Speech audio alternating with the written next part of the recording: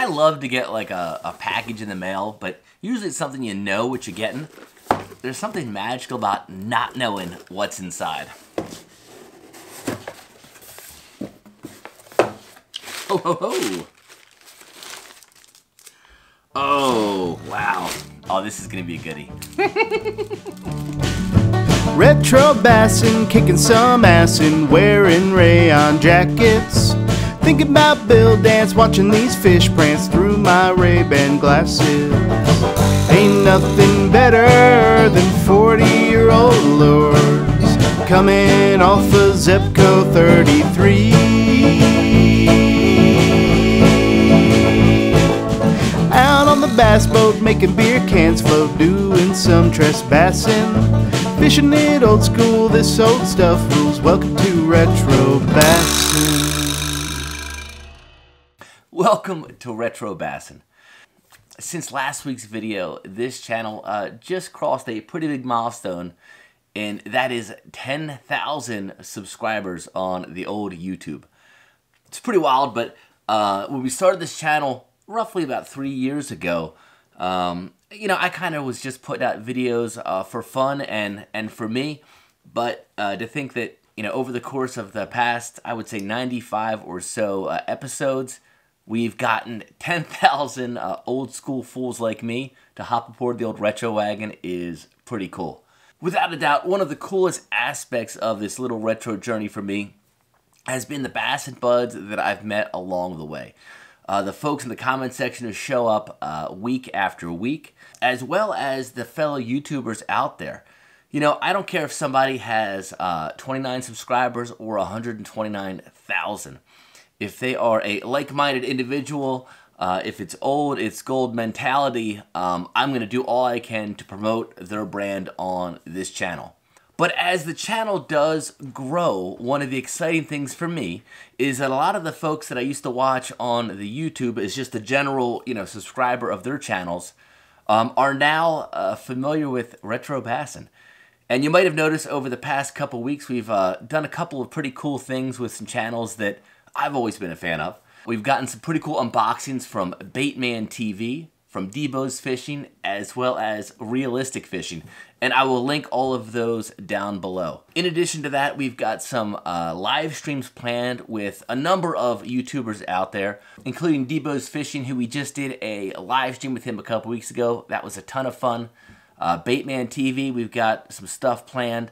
Hella Bass, and one of my new bass and buds by the name of Epic Eric, who does some streaming over at Smallmouth Crush. Eric and I ran into each other, I think it was on the old Instagram, and he's got a pretty cool web page as well as a website called The Bass Lab. Now, The Bass Lab is all about custom creations, bait collaborations, and the hunt for crazy good lures that scorch them, either old or new. I will link all the information from him down below. Definitely hop over to his Instagram page. It is totally worth the follow, as well as the old Bass Lab website, which has a ton of cool stuff, including some baits that I want to get my hands on. Another funny thing about Eric is that even though I'm based in Texas now, I did start out up in Maryland, and he and I went to high school together, probably about 20 or 30 minutes apart, in the same general era. So he and I were probably doing some trespass in high school around at the same time. Not too long back, I sent Eric a little care pack from Retro Bassin, which he opened up, and I'll link that video down below. But in return, he sent me something that I am super pumped about, and I've been kind of sitting on for about a week or two. This is a care pack from Epic Eric's Bass Lab. I see the little Bass Lab logo on it, and oh, it sounds rattly. So I have not touched this box. I was kind of saving it for the video. We took a road trip down to Florida, and I have been kind of wondering what's inside and wondering if I should have opened it for my little trip down to Headwaters.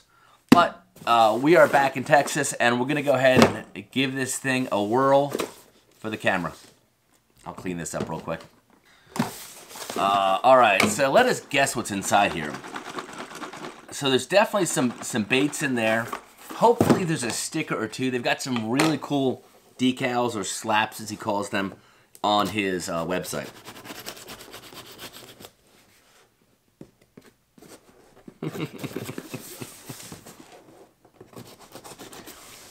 I love to get like a package in the mail, but usually it's something you know what you're getting. There's something magical about not knowing what's inside. Ho, ho, ho. Oh, wow. Oh, this is going to be a goodie. So first off, we've got a little note from Eric. I'll read this. Yo, Chris, totally digging the vibe you've got going at Retro Bassin. Here's some golden era bass lab lures and some slaps. Yes. Enjoy and let's stream together soon. It will be epic. And when Epic Eric says it's going to be epic, it's probably going to be epic. So first things first, I'll open this little package here. This might be where the slaps are, and if so, that's awesome, because I've got some tackle boxes that I've been kind of souping up. He's got some big versions and some small versions. I don't know where he gets his designs done, but you know me, I kind of geek out over a little cool design. So there we go. There is the Epic Eric's Bass Lab. I love that one. Oh man, that is totally going to go in some place of prominence. I don't know where. Legendary Lakes Tour. Haha. I was just on a legendary lake last week, so that's fitting. Rise and Glide. Looks like a mother swim bait there. I don't quite have the subs to afford one of those, but oh man. A Dr. Krankenstein. I was kind of Dr. Krankenstein this summer, I gotta tell you. And River Rat, you know, probably back in the day when Eric and I were both fishing the Severn and Magothy rivers. You gotta wonder how close we were to each other. That's pretty funny. The old River Rat, I like that. Well, right out of the gates, I also see this, which is a pretty cool old school hat. Oh, wow. It says Epic Eric's Bass Lab. It is a nice Richardson 112, which is actually the same shells that we use over at Texas Provisions for the Retro Bassin gear. Yeah, I'm going to go ahead and throw this bad boy on for the rest of the episode. Dude, I love it.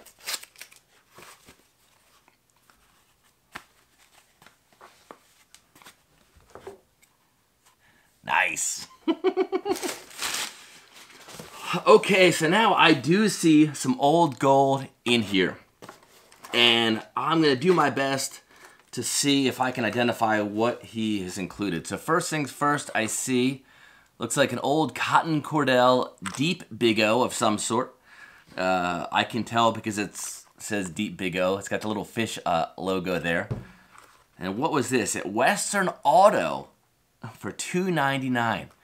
Oh man, I can't imagine going to a Western Auto and buying a Deep Big O, but I guess there was a time, huh? Ooh, okay. So if you guys saw my episode on the Deep Big O, it's a really interesting variation of the Fred C. Young Big O. And it came in a bunch of different profiles, to the point that it almost looks like a different bait. And some of the Deep Big O's I have look a whole lot like a Bandit. This one looks a whole lot different. It's just much more rounded. I don't know if that's a trout pattern or not. I'm going to assume so, but ooh, that's a good looking bait. Let's listen to that old butyrate. Yeah, that low thump. Oh, wow, that's a nice one. It says the Deep Big O, and what does this say? How to fine tune the plug. Western Auto for $2.99. That is awesome. That's a honey of a little crankbait. It's got a weird red dot on the belly. I don't know what that's about. That's interesting. Never seen that before on a cotton Cordell. I wonder what that means.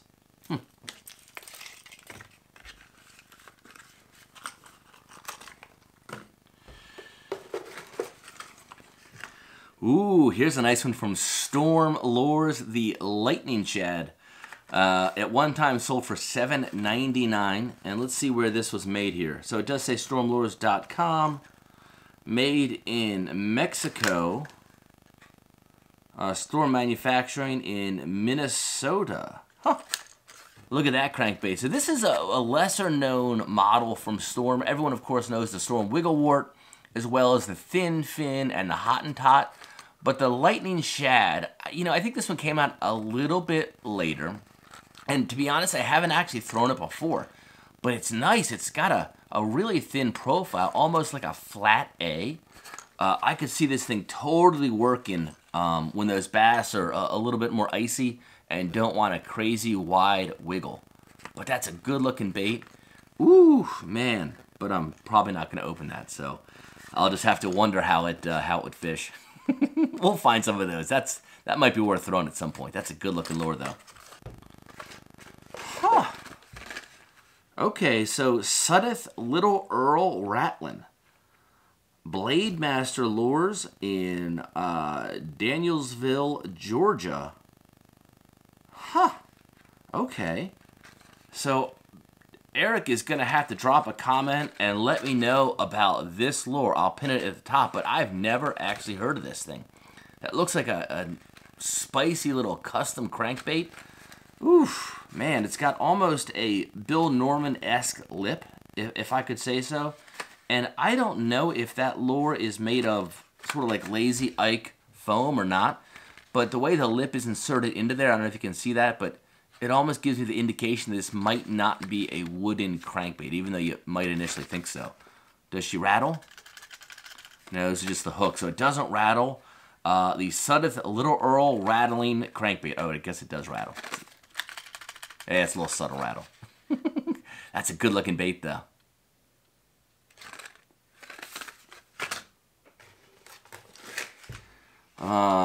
Okay. The Stanley Baby Glitter. Ooh, this looks like a little mini wedge Stanley spinnerbait. I am a huge spinnerbait junkie. It is probably one of my top 2 confidence baits. It's weird because I don't think people throw spinnerbaits as much these days, but if I go to a new body of water, especially a small body of water, man, I throw on a little 1/8 ounce or 1/4 ounce or even 3/8 ounce spinnerbait, I feel like I can get bit. This is a nice one, and we just lost Lonnie Stanley this year, which was a total bummer. But we're going to be doing some Stanley stuff coming up in Old 22, and this might be a bait. I might have to rip this sucker open and throw it, because that's a good-looking little spinnerbait.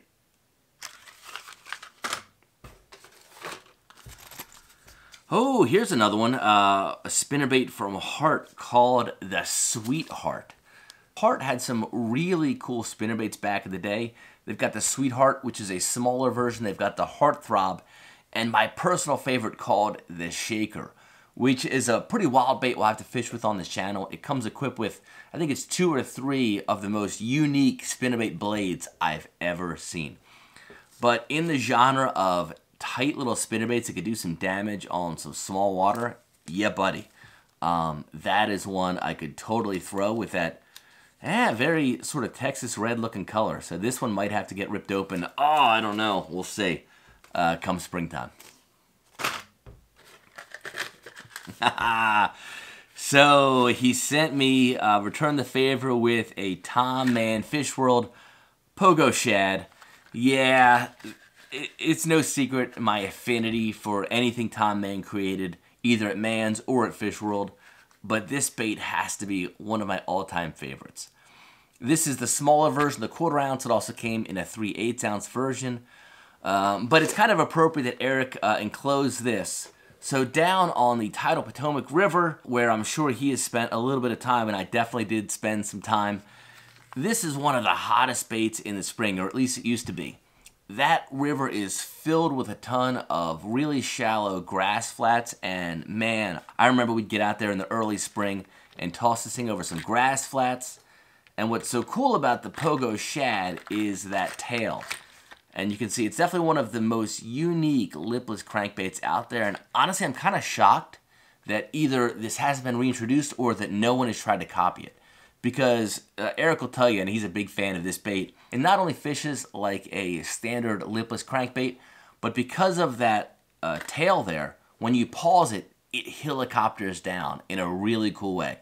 So if you're working a grass flat and you hit a hole, you just pause the bait, this sucker will helicopter down, and oh, it gets smoked. So thank you for including that in the old school Fish World packaging. And there's old Tom Mann right there. Nice. Oh, speaking of Tom Mann, here's a bait that I actually have been kind of trying to score as of late, and I haven't found one for like a reasonable price. Everyone knows the Mann's 1-. Well, this is the minnow version of the bait. It is called, let's see here. So I don't know what the name of this is. Drop a comment if you know, but it's basically the minnow version of the 1-. What's so cool about this is sometimes with that 1-, maybe you want a little bit profile, but you want to keep something right in that, 12 inches or less depth zone. This sucker will do it. That looks like a little, 3.5-inch bait. I just love the old school fire tiger, I guess you could call that, pattern of the old Mann's baits. Another Tom Mann absolute jewel. Awesome. All right, 2 more baits in here. So what is this one? The Counter-Attack Spinnerbait from Riverside Lures. I'm going to have to read this thing and figure out exactly what we're looking at here. Counter the enemy with the Counter-Attack Spinnerbait. This new lure by Riverside features a pro-design head that easily glides over cover and limbs for a virtually weedless retrieve. The .032 stainless steel light wire allows maximum vibration created by the brass and nickel. And Excalibur counter-rotating blades, patent pending. I don't know if that patent ever got finalized or not. Okay, for the off-balance action. So I think the way this thing is supposed to work, and I don't know even how they did this, but I guess for the most part, if you've got a dual-bladed spinnerbait, even if one is a Colorado, one is a Willow, those blades tend to move in the same fashion. For some reason, somehow, this bait, and it's probably just the angle of the blades themselves, they go in opposite directions, which I imagine totally increases the vibration of this bait. Oh, man. This one's probably going to be a collector, but, man, that's going to be really tempting because I would love to see how this thing feels at the end of my old 5.5-foot spinnerbait combo. Oof. And last but not least, we've got a pretty cool crankbait from Lindy, Little Joe, which is now part of Pradco. And this is called the Tiny Shad, the Young Y. Around this time, I think this is a pretty unique era of crankbaits. I think Lindy had this one. Lazy Ike had their own version, I think called the Natural Ike. But basically, the crankbait companies were experimenting with some different materials. I think they got away from wood, a lot of them. They weren't using butyrate anymore. And while some companies were going to that just sort of standard hollow plastic like the old Bomber Model A's, others were sort of using this injection foam. And it really kind of didn't take off long term. I don't think we see a lot of injection foam baits anymore. But at the time, you saw more of these. Why do I think this one's injection foam? It has to do with the entry point of the bill itself. And what's interesting is this thing actually came with 2 different bills. I don't know if they are different diving depths. Oh, okay, one's a round bill, one's a square bill. That's wild. But there is a little cavity here at the front of the bait, and you can actually remove the bill and replace it, which is cool. The only way to achieve that kind of cavity is to have a injection foam body of the bait. Oh, that is a good looking bait. Let's see what it says on the old instructions for this Tiny Shad. The Shad lure gives you an unbeatable combination of lure durability, action, and quality. With its replaceable lip, the Shad lure will be out catching fish when other crankbaits are broken or useless. On the deep or Tiny Shad, the lips are interchangeable for deep or shallow cranking on the same lure. Okay, that is pretty wild. Let's see how to replace the lip here. Replacing the lip is easy. Simply unscrew the front hook eyelet, grasp the lure firmly, and pull forward on the lip. Push the new lip in and screw the eyelet back in. Oh man, so I guess that you have to unscrew a little screw there to replace the lip. Yeah, there is 0.0 chance that my old man eyes would be able to do that on the water without like losing the screw and rendering the bait totally useless. So it's a good thing I'm keeping this thing in the package. So Eric, thank you for an epic mail call. I'm totally looking forward to that live stream. And Bass and Buds, I will let you guys know when we hook that up, most likely on the old Instagram page. If you want to check out Epic Eric's Bass Lab, I will link all the information for both his Instagram page and his website below in the video description. I'll see y'all next Saturday. But until then, keep the carpet side up and definitely fish it old school. Fishing it old school, this old stuff rules. Welcome to Retro Bassin.